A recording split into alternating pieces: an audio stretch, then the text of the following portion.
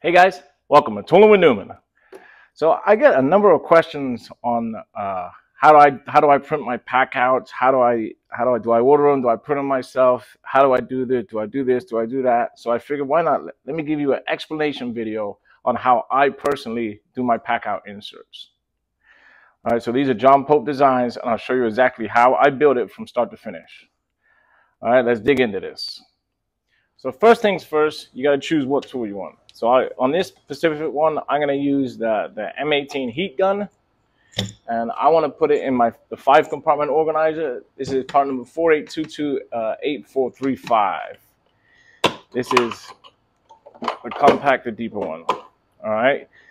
So now I'm going to go on the internet and I'm going to download the file.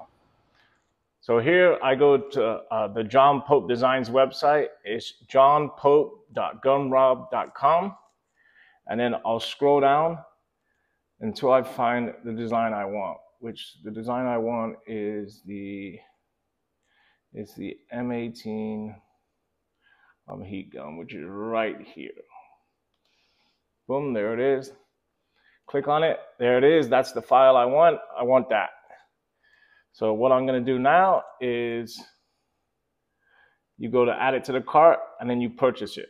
Now, when you purchase it, see, it's $15 here, but that's 15 Australian dollars. So that's like 10 US dollars, something like that. So you purchase it and then I add it to my cart and then I download that file to my computer. Any editing software that you use, I use Creality Print, which is just the one that came with my machine. And I go to the file. I open up whatever file I want, which is downloads. I'm doing the John Pope one, which is the heat gun part B. You click on it, you open it, and then you add it in here. So then there's my file there. It's on the build plate. It's ready to go. Now what you got to do is you got to hit slice, which what slicing does is it breaks it down into 3D print layers. So this is a slicing program. So once I hit slice there, it'll slice it, and it'll take a little bit. Sometimes there's a percentage up there. Sometimes it takes, 5, 10, 20 minutes. I guess depending on the size of it and how fast your computer is. My computer is pretty slow. Then I'll upload it. As soon as it's uploaded, then I'll just go and I'll hit print, and then it'll wirelessly send it to my printer.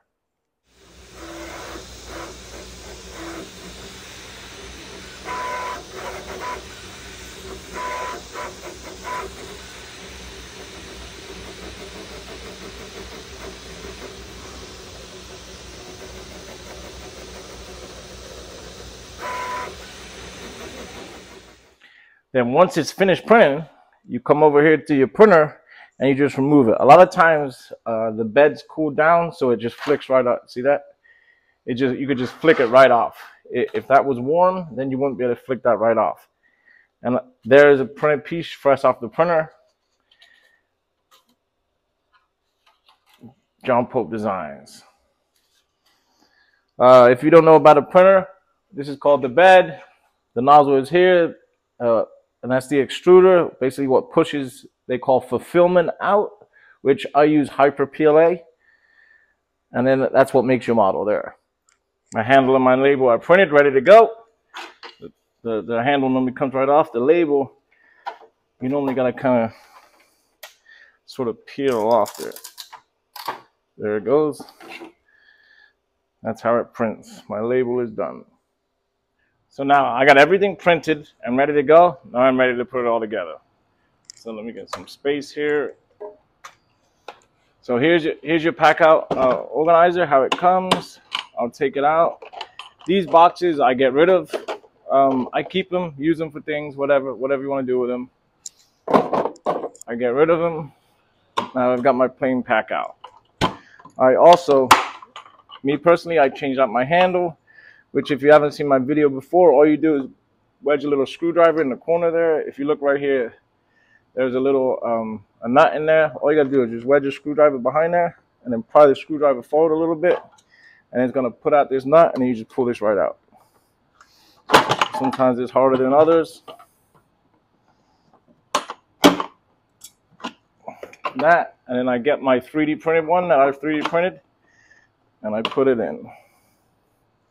And then I'll put my little nuts back in there. Sometimes you just use a little tap just to make life a bit easier. All right, that guy's in there. Now I get my label. So you might be wondering what is this around the outside. If you see here, like I could probably peel it off. Yeah, you could peel it off. So what that is called the skirt, or maybe the raft, whatever you want to call it. It's basically almost like a stabilizers. Because this is so skinny, this might not stick on the 3D printer, and it might start moving around, and then it's going to just print like crap. So a lot of times you add what's called this skirt, which is just a small thin layer, just to give it more like bed adhesion. So I could peel that off, and on some areas there might be some sharp areas. I'll use my Tajima chisel knife here, and I'll just clean it off a little bit, just to make sure it goes in there cleanly. You can always like sand it down the edge a little bit or whatever. And then what I'll do is I'll paint marker the writing here just to make it stand out. So I could do that right. Hold on, sorry, I gotta move the camera.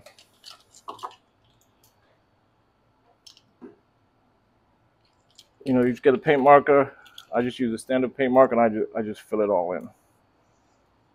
If you've got a printer with ABS, which is basically the ability to print 2 different colors, you can print that just like that without using my paint marker. Unfortunately, my printer is not up to speed like that. So, however, that's how I print it, and I just fill it in.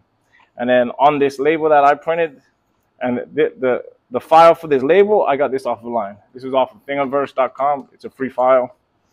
So, and then this specific model, it just slides right on in there, just like so, with a little push.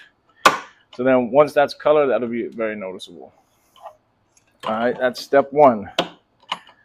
Step 2 is the insert. So again, this is a John Pope design insert, which is where I get all my inserts from, just to give him credit.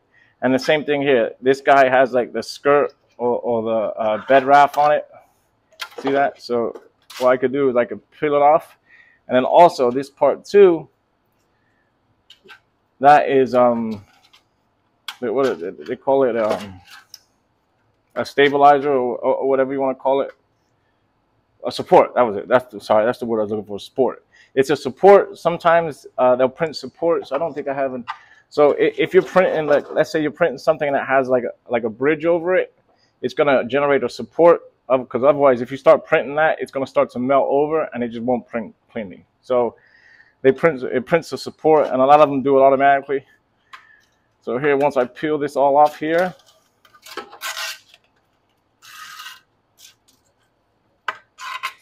I'll get it all off, and then I'll get my chisel knife here, and I'll just cleanly,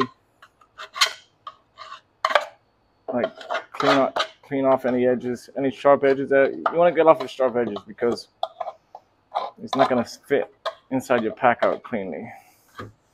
That looks pretty good there. Oh, a little edge here. That guy looks pretty good, yeah. So it goes in there, sits in there just like so. Then I have my other piece that I just need to clean off a little bit.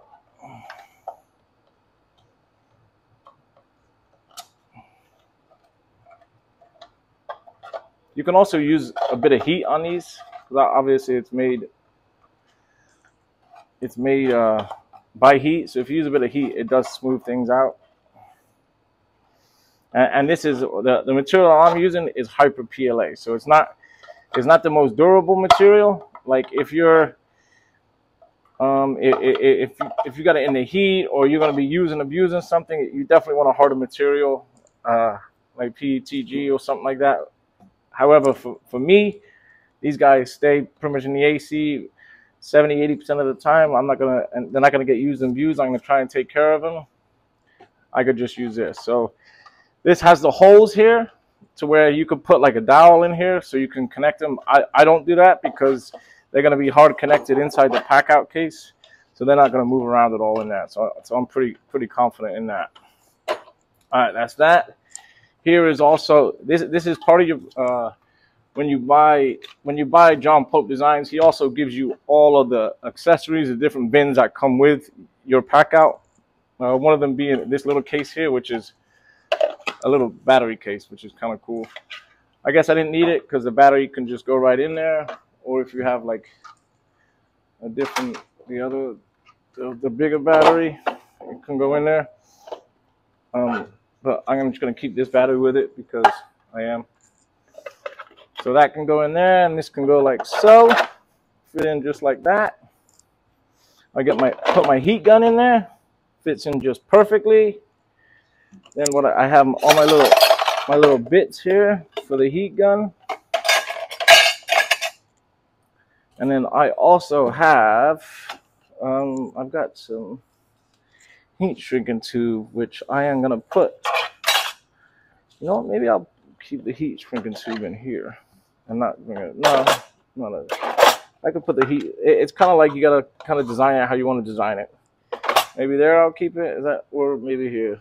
Let's try do 2 different spots. I'll put heat shrinking tube there, and I'll put some underneath there. And then that's it. So that is how you build your John Pope pack out. Close that guy up. It's labeled. I'm gonna fill in this label at some point, and it looks all ready to go. All right, guys. Well, thanks for watching how to make your pack out insert. Tolu Manuma.